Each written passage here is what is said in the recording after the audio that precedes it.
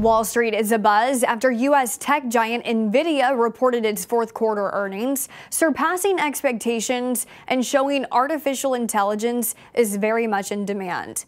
The company announcing its profits grew to $12.3 billion in the quarter, up from $1.4 billion a year ago. Nvidia's net income surging 769% year over year. The California company makes chips for AI systems developed by companies like Microsoft and Meta. Nvidia currently accounts for around 70% of all AI semiconductor sales. The company saying revenue for the current quarter is expected to be $24 billion, an increase of 233% from last year.